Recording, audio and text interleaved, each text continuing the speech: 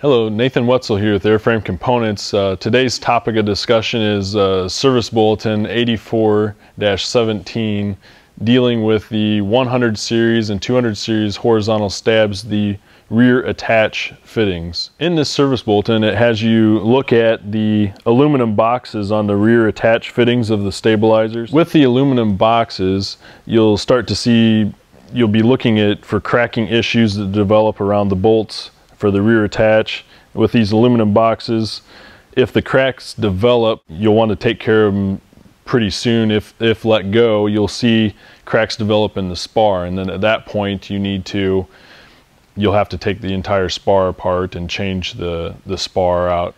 To rectify the problem, Cessna has introduced a steel box to replace the aluminum boxes for the rear attach fittings on the spar.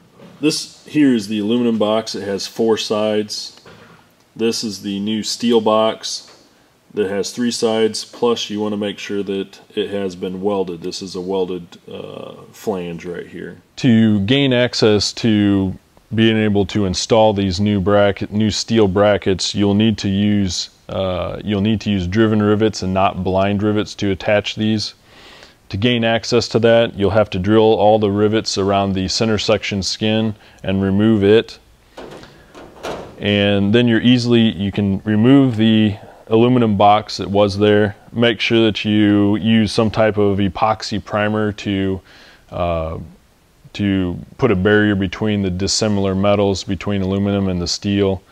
And then you're able to install that box or the brackets on the rear spar and be able to easily access with a bucking bar the tails of the rivets and be able to access with the rivet gun to install those with driven rivets. Once your boxes are installed, riveted on there with solid rivets, you can then install the center section skin back on with solid rivets all the way around the perimeter of it.